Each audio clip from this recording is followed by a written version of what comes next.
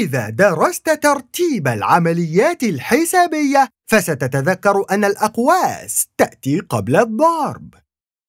لكن يجب علينا معرفة كيفية ضرب العوامل ما بين أي قوسين. هذا مثال على ضرب العوامل ما بين قوسين. لا يمكن حساب المحتويات أولاً، لأن قيمة x مجهولة. لنوضح ذلك على شكل مستطيل تمثل العوامل أطوال جوانبه، ونقسم المستطيل إلى 4 أجزاء، جزء لكل عامل، ونحسب مساحة كل جزء على حدة.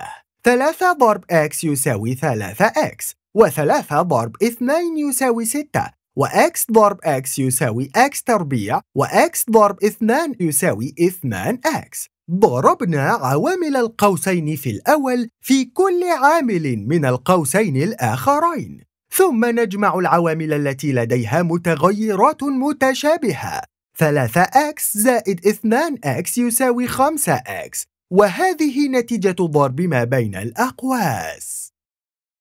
لا نحتاج لرسم مستطيل في كل مرة.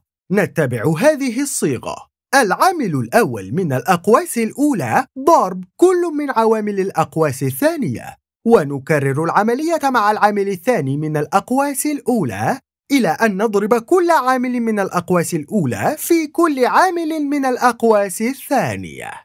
هذا مثال آخر. انتبه، فبه علامة طرح. 4 زائد x ضرب x ناقص 2.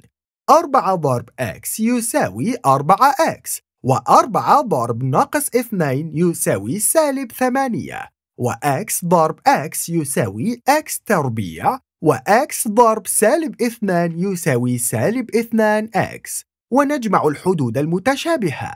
4x ناقص 2x يساوي 2x. 2x ناقص 8 زائد x تربيع. حللناها. هذه هي الصيغة الخوارزمية، وهي بسيطة.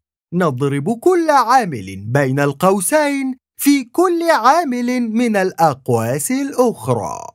هناك العديد من الخطوات، ويسهل نسيان أحدها، لذا نضع علامة على العوامل التي انتهينا من ضربها. نعرف الآن كيف نضرب العوامل بين الأقواس إذا كانت هناك قيم مجهولة.